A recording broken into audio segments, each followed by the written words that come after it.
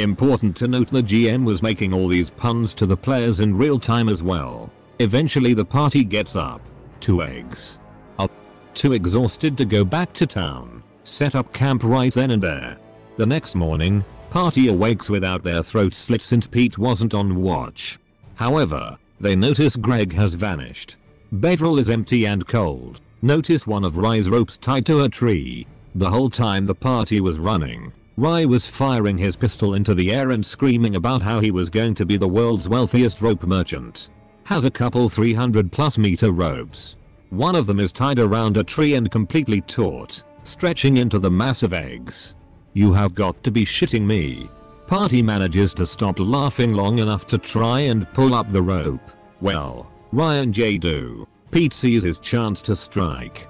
Lines up his shot and nails the rope perfectly, instantly severing it. Rye and Jay both fail their rolls to catch it and it begins slipping into the eggs. Greg, barely conscious, notices he's sinking further, begins to panic and desperately claw at the eggs, trying to climb out. Jay tackles Pete and ties him up fairly handily, since he's a slow and not at all melee-oriented mage. Rye, meanwhile, has an idea. Grabs hold of the stump of rope left tied to the tree. This is technically in my inventory, right? By tying the rope around his waist and firing his pistol into the air, he's able to create a steadily extending diving line and wades into the eggs. The stench is unbearable. Greg is doing his best to tread egg and wait for rescue. By the time the party left the dungeon it was already early morning, so he basically hasn't slept. About to die of exhaustion. Never mind the damn eggs. Rye closes in on Greg as he slips deeper into the eggs. Once again, Greg was a single botched roll away from death. Despite penalties, manages to just barely make his check to keep afloat in the eggs. Rye reaches him and tugs on the rope, giving Jay the signal to keep pulling up. Jay is pulling up the rope while keeping watch on Pete. Nailing roll after roll. No jokes here, it was an incredible sight. Just as he nails the last roll to pull up Rye and Greg, he crit fails a perception check and Pete slips away into the woods. Nothing to be done about it now. Greg, Jay, and Rye head off to go wash up in a river and head back into town. Pete, meanwhile, has beaten them to town. He's lost, scared, confused, and betrayed. He trusted these people with his life and they turned out to be evil incarnate. Decides to go talk to his master, beg him for help and guidance. As soon as he walks into the wagon, his master freaks out. Can smell the curses on him from a mile away. Pete, my dear boy, what in the world has happened to you? Pete sits down, shaking and clearly traumatized. Relays how his party turned on him, how something in that castle changed them. No, changed him, how he can see their true nature now, how they're evil, so evil even he can't stand it, and he has to do something. And they're coming after him and tried to kill him, and okay, well technically he tried to kill them but it was basically self-defense and hyperventilating ensues. His master lays a fatherly hand on his shoulder and looks him in the eye. Gods, my boy, you must get a hold of yourself, my weapons. I'm so sorry, I never would have thought them capable of something like this. Listen to me, Pete, you've been cursed. Your sights are muddied and confused. Your companions are not evil, and you were right to trust them. After all, I sent you with them, and you've trusted me your whole life, have you not? Pete nods. He has trusted him his whole life. Perfect, my boy. Now, let me see if I have anything that could possibly help you. Pete's master turns. Pete thinks he had trusted his master his entire life, but did he truly not see the curse on him before, or did he simply let it be? There was the curse sapping his magical strength somehow. Was this all some ploy to feed off his magical potential, or perhaps he had simply gotten in the way and his master had seen fit to dispose of him with the first band of brigands they encountered? Pete rises, speaks a single sentence. I trusted you. His master turns just in time for Pete to blow a fist-sized hole in his chest and flee. Meanwhile, rest of party arrives in town looking for Pete. Gets sidetracked by royal procession sent to hire mercenaries.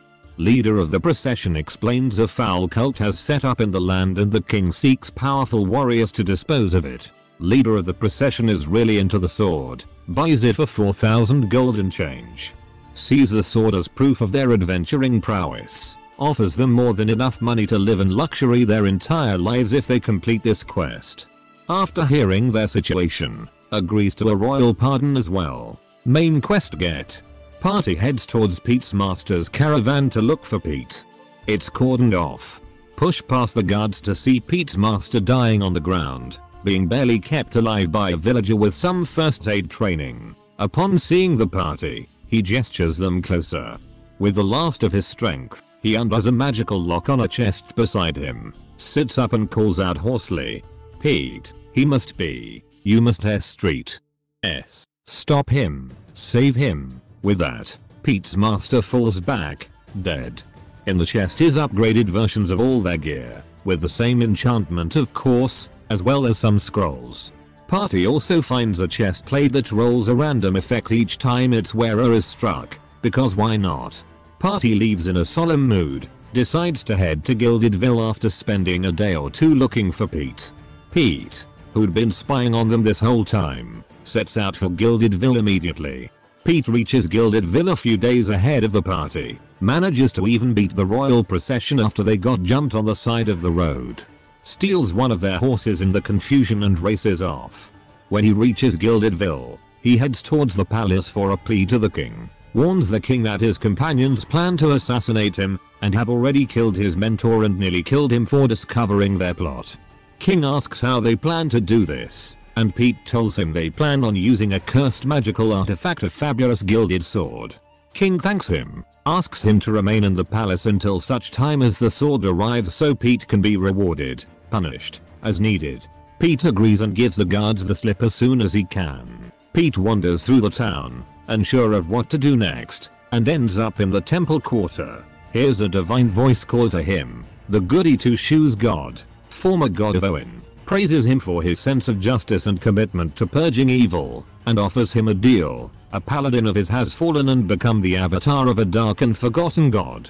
This god needs an avatar of his own to combat the dark paladin, and he thinks Pete would make an excellent avatar. If he accepts, he needs simply visit his temple. Pete also sees a temple to the goddess of revenge. She's said to grant great power in exchange for a blood vow to end the lives of those who wronged you. Decisions. Meanwhile, back in Onin, Rai is watching a fire and crying. It's just not the same, it'll never be the same. Jay is wandering around calling out Pete's name. Greg is recovering from his third near-death experience in 2 days. Really wishing the tavern hadn't burnt down right about now. GM and party decide they've been through a lot and deserve to become level 2 peasants. Greg looks at his character sheet for the first time in a year and realizes he's been playing a fucking mage this entire time. Our cast of lunatic peasants. Rai, pyromaniac rogue who will spend the rest of his life remembering that one time he set metal on fire. Jay, acid bleeding heal attack damage dealer. Pete, former mage's apprentice and party member who went insane, killed his mentor, tried to kill the party, and vanished into the night. Greg, crazy farmer with a death wish who recently discovered he was actually an amnesiac mage. Owen, fallen paladin of the goody two-shoes god and official big bad evil guy. When we left off, Pete had killed his master and ran off into the woods, towards Gildedville. Arriving there, he warned the king that the party was trying to assassinate him with a cursed sword as a gift, and had already killed Pete's master for discovering their plot. King thanks Pete. Pete gives his guards the slip when they try to shelter him in the castle. Wanders into the town's religious district. Here's goody two-shoes god offer power in exchange for becoming his avatar to defeat Owen. Also his goddess of revenge offering him the power to kill his party. Decisions. Rest of party, meanwhile, eventually decides finding Pete and Onin is a lost cause and heads north to Gildedville. Rest of party meaning Greg and Rai, you know, the lunatic and the idiot, should be productive. Along the way, Greg stumbles and falls against a tree. Takes a small amount of damage which is enough to trigger his enchanted wild surge breastplate. GM says nothing seems to happen while laughing. Always a good sign. Eventually make it to a town along the way to Gildedville. Sun is setting. Party decides fuck it. Time is of the essence and presses onwards until they're back in the thick of the woods again and the sky's pitch black. Camps out till morning. Thankfully no nasty encounters. The next morning, Greg volunteers to make breakfast. Fries up some eggs and bacon or whatever. As soon as he touches his fork to it, it screams. Just screams incoherently. Bacon is begging for its life. Eggs are aghast. Greg stares in horror as his breakfast pleads for its life. Rye laughs and takes a bite of his bacon. All the rest of the food on his plate starts screaming in horror. Even promising not to eat it won't stop the screams. Greg and Rye decide they have to just eat it all so it stops screaming. It's horrific. Bacon gurgles and goes limp as soon as a bite is taken out of it. Eggs quivering in terror. By the end of it, Greg is visibly shaken and white as a sheet. Definitely has PTSD now if he didn't before. Rye doesn't care. All in all, a successful breakfast. A short while later, the party arrives at town. Owen's cult has been busy while the party was wandering around doing stupid shit, properly entrenched. Owen basically controls half the city. Party ambushed by cultists as they enter, but managed to fight them off. Rye rolls in effect, can no longer use rope. Perfect. Party enters the town proper, find themselves in the merchant area. Rye has an unpleasant look in his eye. His tiny, shrunken into his skull eye. GM remembers that they have infinite rope and Rye wanted to become a rope merchant. Fuck. Rye is not the kind of person to back down from a stupid joke. Uses rope and the pegs and fabric from a camping supply to set up a counter in the middle of the road by the entrance to the city. Meanwhile, Greg is scouting out nearby general stores to find the going rate on rope. 1.5 to 2 silver per meter. Rye massively undercuts them since he gets his rope for free. GM describes in long, slow detail as they sell rope. Couple customers come up, buy 1 or 2 meters. Some try to haggle, some don't. Most just walk away from the crazy guy with the fucked up face who's screaming about rope while shooting his gun in the air. After a few minutes pass, GM realizes these two aren't going to get bored of this. Would happily spend 5+ hours ripping rope merchants to fuck with the GM. Thankfully the town guard is absolutely aware that some people have set up an illegal stand and are creating a public disturbance by shooting at people. Heading in to investigate reports. Oh, you got a permit for those ropes, governor? You go to Meccan permit gov. Fucking no, I didn't think so, did we? I didn't think so. Etc. Rye offers to sell them a lifetime supply of noose rope. You folks look like the kind who do a lot of hanging. Garda is actually kind of intrigued. I do a lot of hanging. Guard B cuts down their stand and takes the rope. Searches them for further contraband. Guards are actually puppets of Owen. Plant incriminating culty things in Ryan Greg's bags. Guard B leaves with Garda trailing behind, asking him for the rope. This will not stand. Rye immediately pursues the guards. Greg has had enough with the rope and goes ahead to the palace. The guards, meanwhile, are completely expecting Rye to follow them and lead him down an alley where they attack. Rye fires a shot at one of them. Rye will now explode like an atom bomb if when he is beheaded. Shot doesn't really do much damage. Guards are pretty beefy even without the evil cult shite. Fights them for a bit longer. Costa will save a known villain. GM laughs and tells Owen to do something suicidal. Costa's most valued possession is replaced with 100 gold. GM cheers as Greg and Rye check the effect table, 100% certain he's just making it up. But he was not. Oh Justice, thou art so very sweet. Rye's stupid rope extending gun vanishes in a puff of smoke and coins. Rye decides fuck this and passes a stealth roll to slip into the crowd. Heads to find someone to service his eye situation with the 4,000 bucks he got from selling the sword to the king's procession in part 2, singing the Hakim optical jingle the whole way. Eventually comes across Hakim's optical services. Goes in. Hello my dear customer, comes a thickly accented eastern voice. I am Hakim, how may I service you optically? What optical need of yours may I satisfy? What the hell do you want? I don't have all day. Owen knew about Rye's messed up eyes from his various culty spies. Dominated Hakim the other day. Rye pays him a few hundred gold and a few hundred more for same day service. Hakim sits him down in a large chair, straps a device to Rye's face while his assistant holds up a sign at the other end of the room. Okay now my friend, tell me which of these looks better to you. This one, or this one? 1 or 2. Ooh Owen. or two, that one, or this one, 3, or 4 3, or 4, etc.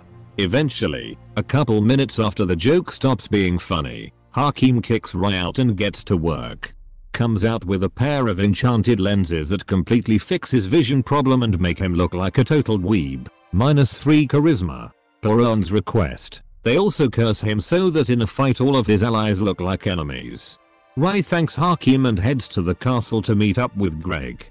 Meanwhile, Pete has accepted the power of a god. But which one? Suspense. Hot on the trail of Rai and Greg. Hears about a madman shooting and people and selling infinite rope.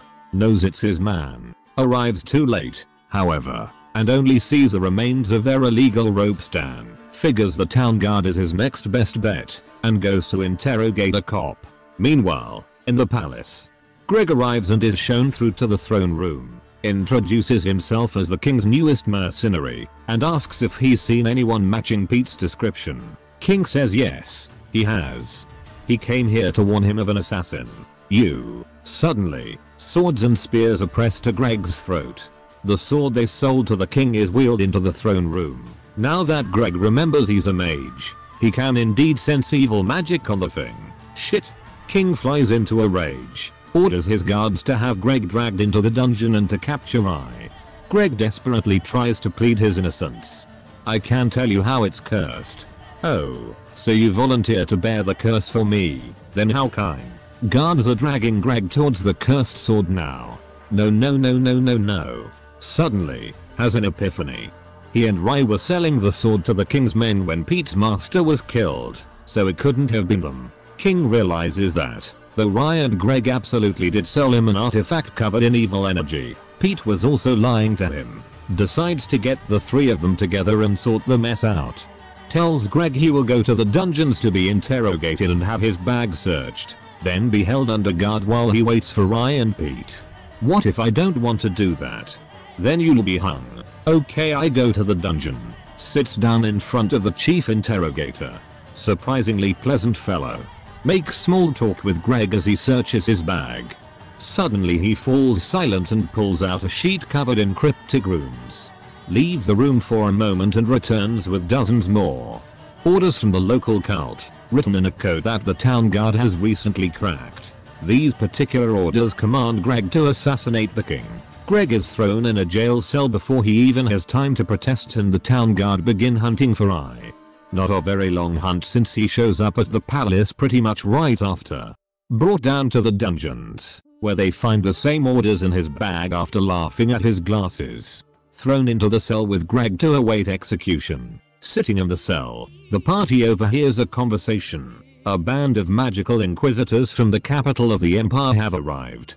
Technically magic is illegal throughout the empire, and technically this area is under their jurisdiction, but out here in the boonies no one really gives a shit. At least, not until giant ice castles start erupting out of the earth. Band of anti-magic inquisitors have come to find out who's responsible and kill them all.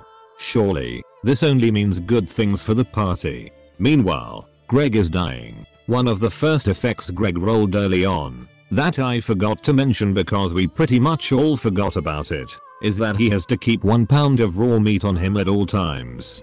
Doesn't specify what happens if he doesn't, he just has to have 1 pound of raw meat in his bag always. Unfortunately his bag was confiscated. Greg is lying on the cell floor in agony, going through meat withdrawal. A rat runs past his head, realizes what he must do, crushes the rat's head with his heel and pockets the corpse. Now that he's no longer writhing in pain, he turns to try to smooth talk the guard.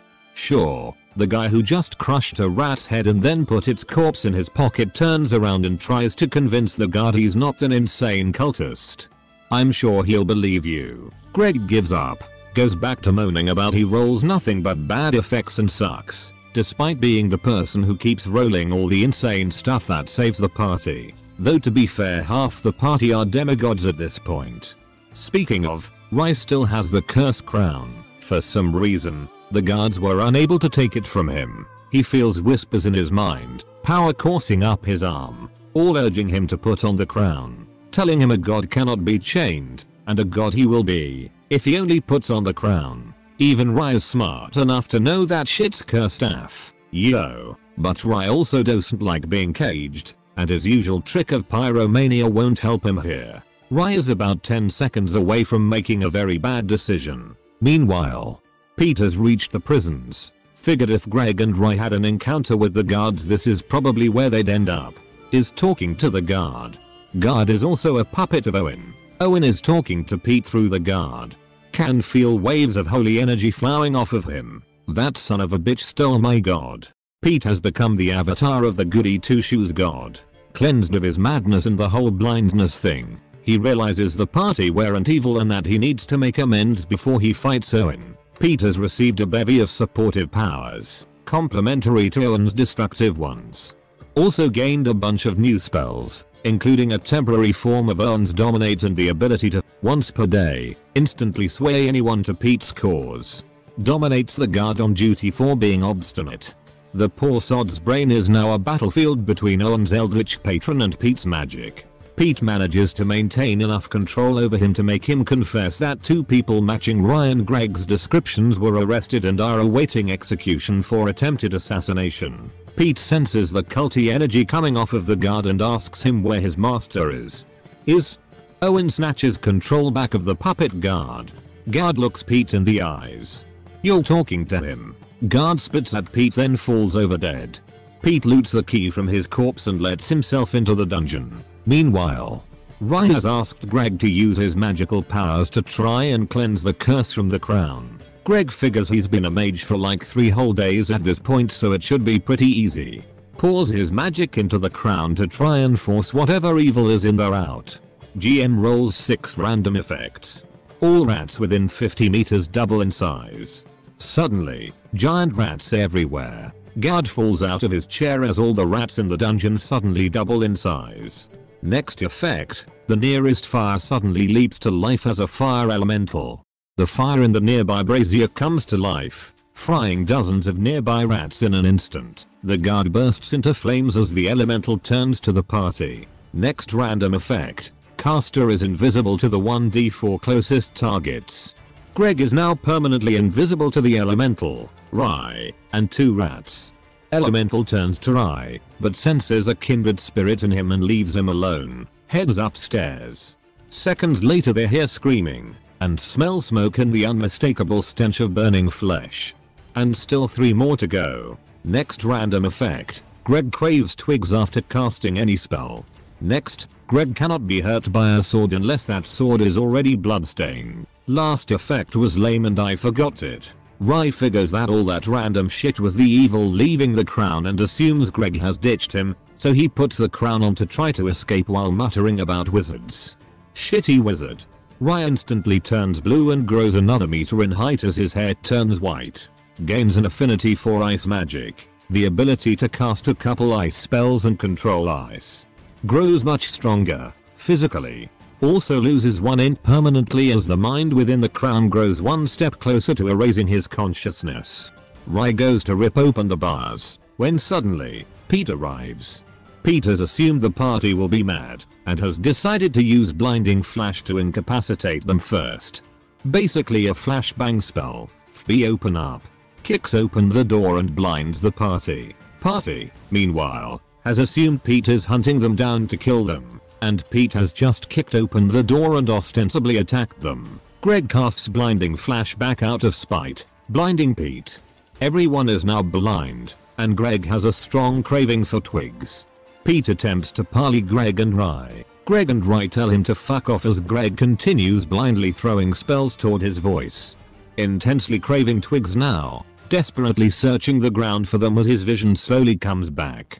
Rai continues swearing at Pete. Casts one of his fancy new ice spells at him as the new voice in his head eggs him on to kill his friends.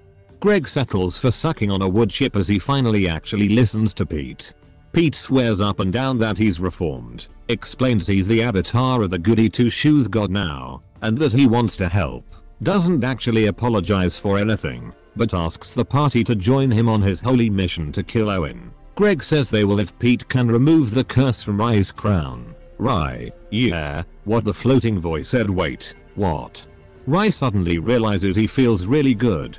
Curse PFT. Don't you dare touch my crown. Thankfully Greg is invisible and Pete is outside the cell, so he can't really do anything but flail and yell since he used up his limited spells. Pete also surges his magic into the crown to force out the curse.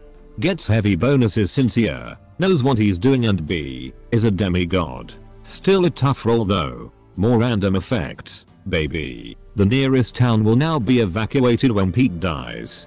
Some random explosions and screaming come from above them. Well, some more random explosions and screaming. Greg spends the next few minutes trying to touch his right elbow with his right hand. After the explosion of magic subsides, Rai slowly shrinks back down to his normal size and hue. Keeps most of the beneficial effects, though his int is still stuck at 9. With the curse cleansed, the party begrudgingly reunites and heads upstairs to investigate the fire that Greg and Rai are definitely not responsible for. Eventually reach the throne room, where the king is hiding behind a dozen or so guards. Orders the party seized as soon as they walk in. Not so fast. Pete uses his once a day sway spell, instantly converting the king to their side. King realizes the importance of Pete's mission to eliminate Owen and destroy the cult. Orders his guards to back down and swears they will have all the aid he can offer them, though it'd be nice if they could help with this whole fire elemental thing first. Pretty pleased with a 3rd degree burn on top. The half of the town that's not already a puppet of Owen is now sworn to the cult's eradication. By decree of the king. GM laughs as he realizes these idiots are going to start a civil war, or at least a religious genocide. Our cast. Rai, chaotic stupid wannabe rogue, again. Pete, homicidal village wizard, again. Dave, villager who doesn't do the RP good. The 3 were kidnapped and cursed with the random effects and are chasing down the trio of drow responsible to get the curse lifted. Track into a forest near a small, quaint village. Village under siege by orcs and goblins recently. Suspiciously recently.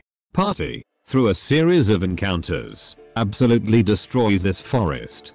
Introduce ogres to the ecosystem, adding a new and ravenous apex predator. Turn half the forest to ash. Turn all the leaves in the other half to feathers, dooming all the trees and plants to a slow death. A vengeful forest deity possesses a nearby adventurer and heads to kill the party. Party manages to roll luckily and purges the effect from her. Enter Chris, newest companion to the party, always eager for adventure. Party continues through the woods, manages to see through an illusion thanks to an effect Pete rolled and sees a giant dungeon in the middle of the woods. Orcs and goblins doing manual labor around a camp. One of the 3 drow is there too, keeping to the shade and obviously annoyed, barking orders at his minions. Party decides fuck it, suns out guns out and attacks. Dispatches the orcs and goblins pretty quickly through lucky rolls, but even with the sunlight the drow is dancing circles around them and wearing them down. Not looking good. Suddenly, Dave explodes outwards into a horrific, heaving, shuddering mass of eldritch flesh and tentacles. The drow and half the party are either paralyzed with fear or vomiting in disgust at the sight of him. Dave is standing there confused, wondering why everyone is freaking out. Rolled the effect caster appears to be a Shub-Niggurath. While the boss is weakened, the party wails on him while being careful not to look at Dave. Pete fires a shot, rolls the effect of a random female within X yards melts. There are 2 females nearby, Chris, and the next boss in the dungeon. GM solemnly hands dice to Chris. Rolls well. Pete just killed a boss that he didn't even know existed. GM is torn between laughing and being annoyed. I worked hard on that encounter, damn it. Eventually, Dave's illusion dissipates and party heads into the dungeon. First fight they get into, Dave fires an effect that causes him to believe he is an old man. Like, pushing 100. Dave freaks out as much as someone his age can. He has a heart condition, you know. Not really fit for the whole adventuring life. Party watches in stunned silence as Dave does his best impression of an old man and shuffles back to town. I roll. Dave's player had to go and this seemed as good a reason as any. Decide to leave him be and press onwards. Arriving at the base of the dungeon, party finds a bunch of minions desperately throwing scrolls and chanting at a puddle of fleshy goop on top of an altar. Gross. Suddenly, one of the minions slits a wrist over the puddle of goop. Shit, it's working. Goop turns back into a very Very angry drow sorceress and attacks. Party engages in second boss fight of the day. Rai fires one of the first shots, rolls the effect, all rock and earth within 10 kilometers is destroyed. Party is underground. GM decides not to rocks fall and just make it extend upwards. Party is now at the bottom of a hole that's a couple of kilometers deep. At the top of the hole is the forest and the village. Currently all falling into the hole. Shit. Drow sorceress conjures a portal and dives through it. Party barely follows as the forest they've ruined and the village they've terrorized falls into the bottom of a 10-kilometer pit. Dave was in the village. And that's the story of how Rai killed a party member who wasn't even playing. So, sadly, I've got some bad news. The guy kind of just stopped writing this story after this part. I know, it's a bit sad, but I thought it was really good, and I definitely want to try this out myself. It's a little shamey left it like that, but he hasn't wrote any more in a year, so I'm assuming he's probably forgotten about this whole thing. But like, it doesn't mean it wasn't worth doing, even if the ending doesn't, like, you know, get there. There's probably better point. I should have just ended it somewhere else, but I thought this was really good, and I wanted to give it to you guys. You know what I mean? But anyway, like, I really enjoy this one. Again, if you haven't checked it out before, try out the Commoner's Curse. Links to that video, the table, all that other good stuff. You'll find that in the other videos in the description and all that. It is worth checking out. I would love to hear from you guys. If you do a Commoner's Curse themed game, I cannot wait to do it myself. So if you guys are wanting to do it, definitely let me know how things turned out, because I think it sounds like so much fucking fun. But like, I don't want to keep you for too much longer. So like, boys, I hope you enjoyed. Check out links below. Subscribe if you enjoyed it and all that good shit. And I'll see you in a bit. Alright?